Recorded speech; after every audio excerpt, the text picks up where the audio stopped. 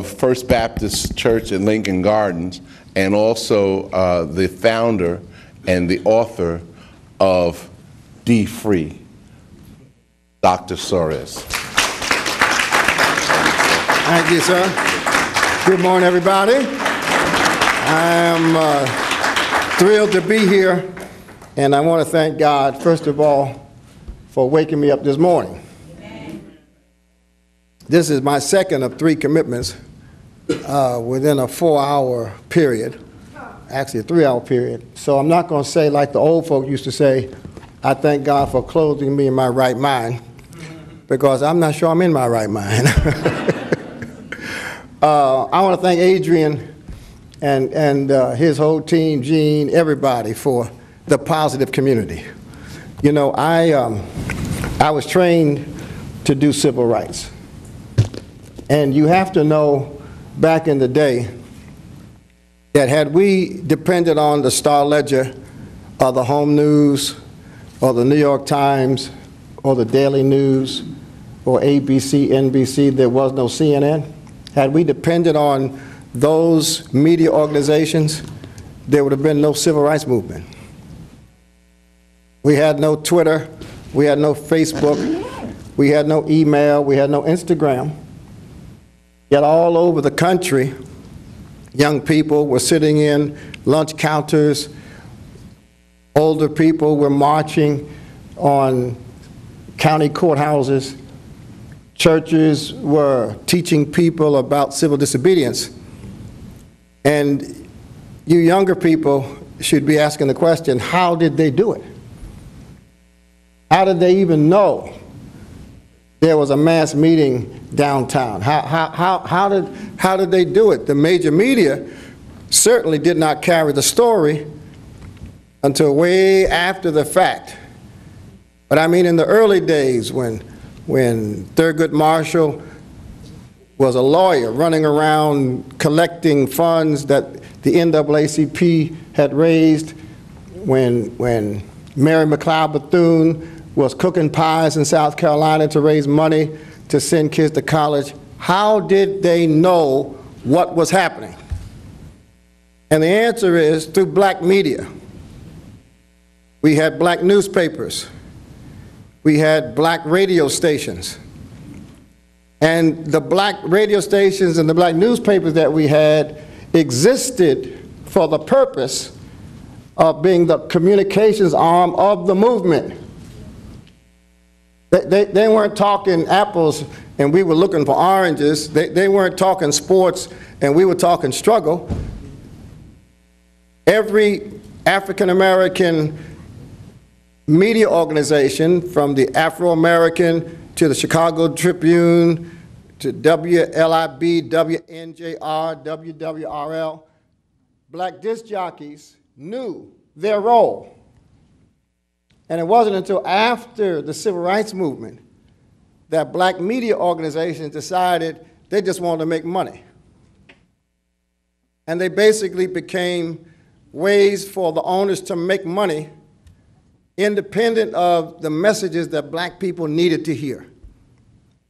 And so today you have black radio stations that won't say a word about issues that relate to black people. Their job is to sell products. There was a black communications company that had asked me to do some commentary on Dfree. They liked the message, and of course, the commentary always starts with specifics. I don't like to just talk philosophy, I like to talk specifics. And one of the specifics, Adrian, that I talk about are these payday loans. You know, in Ohio, if you take out a payday loan, you'll see on their website that the interest rate starts at 700%. Starts.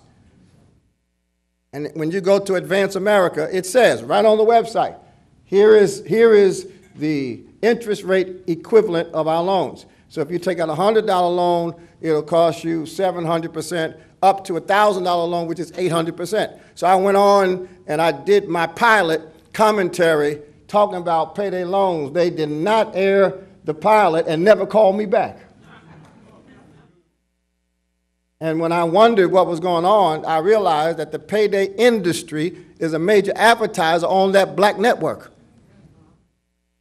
And there are very few African-American media organizations and very few black political figures that have not been bought by the payday loan industry. And so it's getting harder and harder to find media organizations, talented people who have invested their personal resources but still perceive themselves as being responsible to be the communications arm of the movement to empower black people. And that's why I love Adrian and Gene. That's why positive community matters. Yeah. And the reason we don't understand it today is because there's so little of it. You know, we understand McDonald's because Burger King's across the street. You know, we understand Harvard because Yale is trying to steal their students. The reason black people in New York and New Jersey and hopefully soon Pennsylvania don't really understand the positive communities because in many ways it is the only one of its kind. They don't have any naked girls on the centerfold or semi-naked.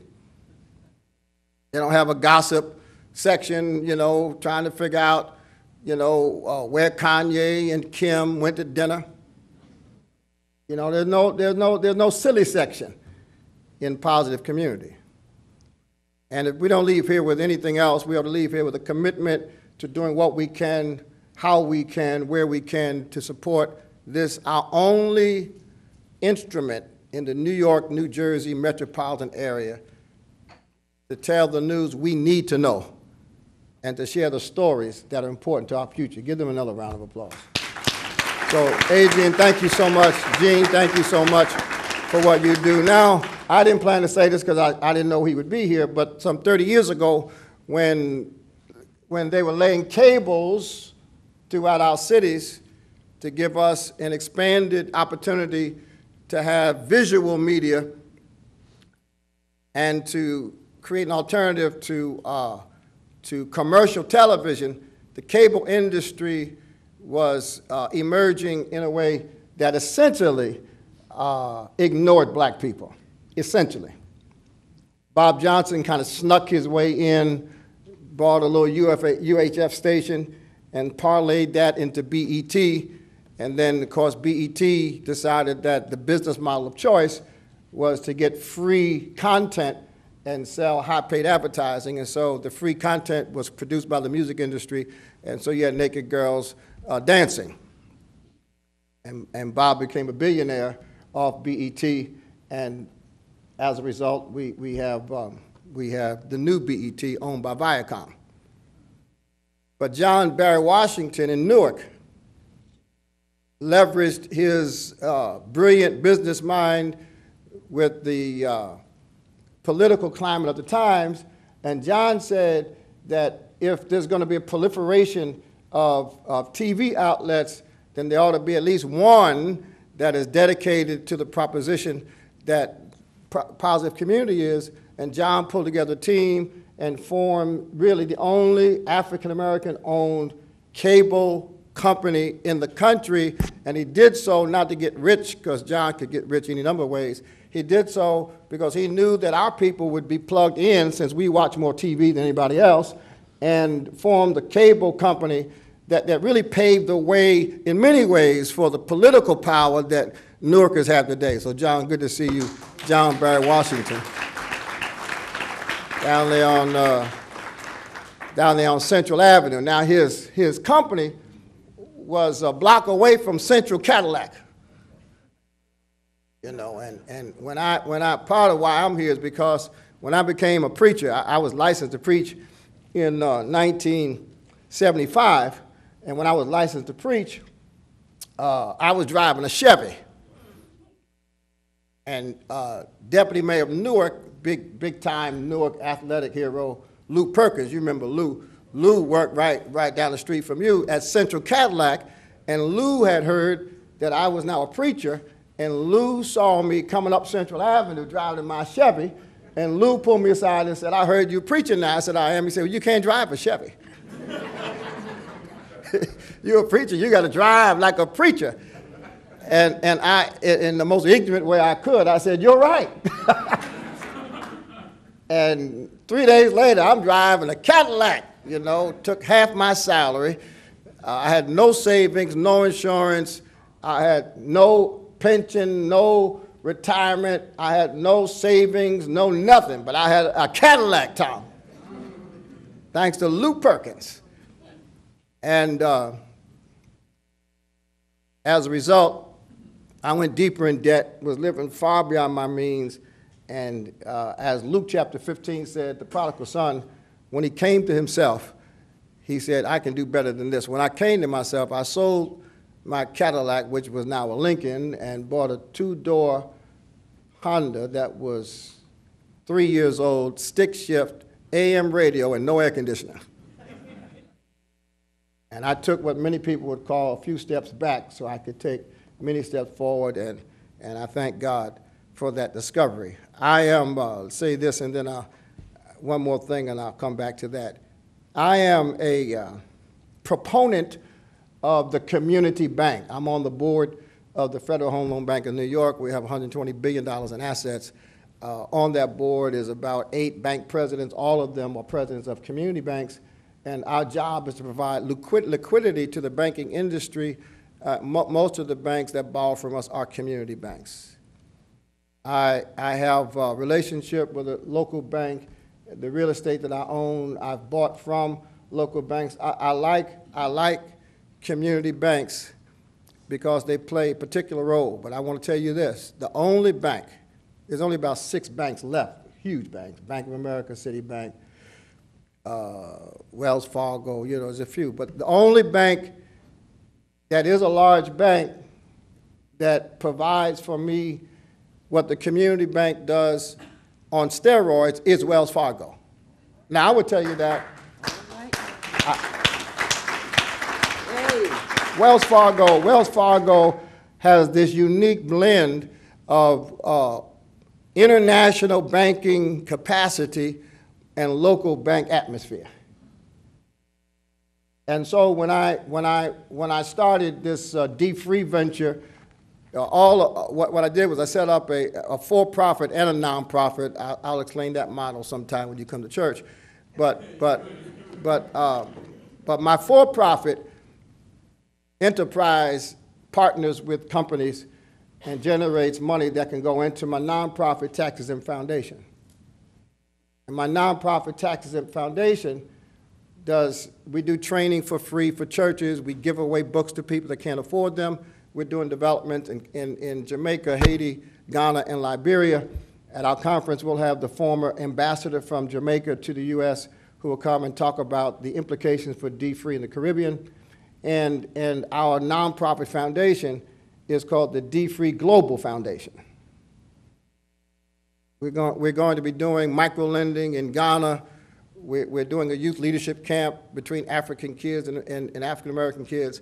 And when I went to set that up, I opened that account at Wells Fargo. Because the name of the foundation and the function is Dfree Global Foundation. And while community banks have some benefits, if you really want to deal with the world as we know it, you need a bank that's everywhere. And you need a bank that's the same everywhere. And what I like about Wells Fargo is if I'm in California, Alabama, or New Jersey, South Jersey, North Jersey, there's a culture in Wells Fargo Bank that goes way back, and that culture is such that it is conducive for doing business.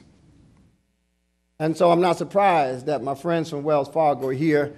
I thank God for them, and I want you to take seriously the fact that they're not just here. Wells Fargo, 1 out of every 4 people in America have some product with Wells Fargo. So the fact of the matter is, they really don't need us the way we define need. You know, when we say need, we needed something yesterday. Tell the truth. So Wells Fargo is going to be here until the Lord comes. So if you want a solid banking relationship, you may. All right, doctor. All right, doctor.